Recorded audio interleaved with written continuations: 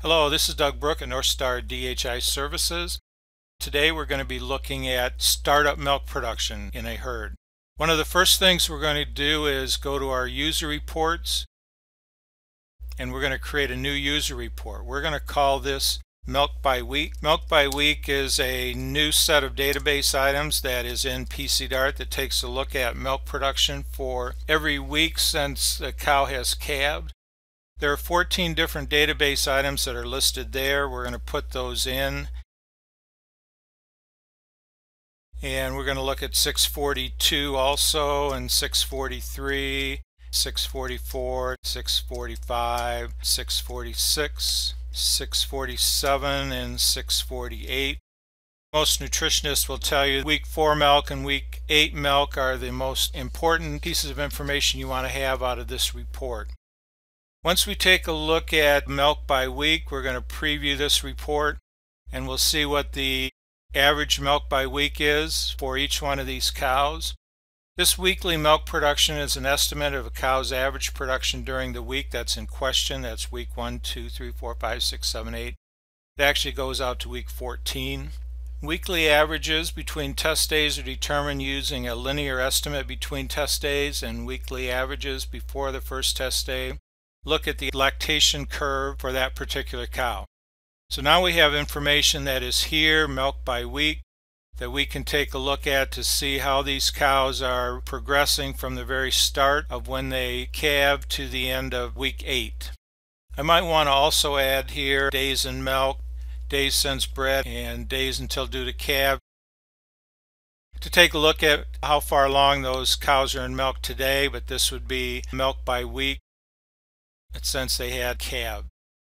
So once I go ahead and save that report, for me it's going to be report number 29, and that's been added to my user sets.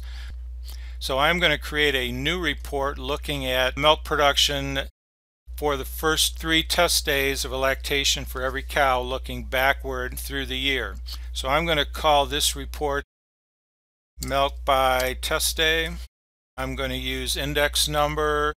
I'm going to use test day 401, and then I'm going to use test day 411, test day 421, test day 431, and so on.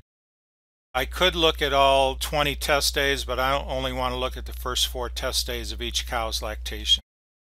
I also want to be able to see days in milk on reference day, because I want to look at 30-day segments going backward to see how these cows are producing milk when they start up. I'm going to use the days in milk on reference day, 1 through 30, 31 through 60, 61 through 90, 91 through 120, 121 through 150, 151, 170, 171, 210, 211, to 240, 241 through 999. So therefore I'll be looking at 30-day segments going backward, looking at the first test day, second test day, and third test day of milk production for that cow. If I go ahead and preview that, I see 9 cows in 31 to 60 days in milk. Don't have their first test day yet because we just don't have it in this particular herd. Scroll down here a little bit farther to page 2. We start to see test days 1, 2, and 3, so we know when those particular cows are having their peak milk production and how they're starting out their lactations. Once I close that, one other piece of information I might want to know about would be lactation number, just so I can have kind of a reference point as to what lactations these cows are in.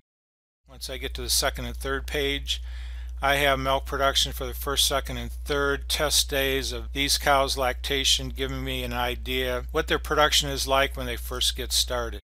So I'm going to go ahead and save this report. It's going to be saved for me as report number 34.